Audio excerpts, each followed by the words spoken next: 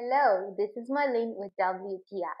Now, I am not an electrician, I am not a computer tech or anything like that, but I was desperately trying to find something that would help me to control my water heater.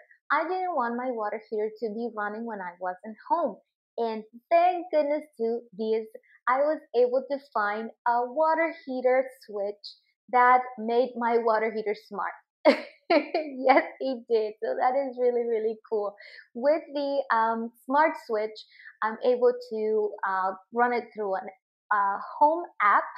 Could be Tuya, could be Smart Life. You can even put it connected to Alexa. So that is really, really cool.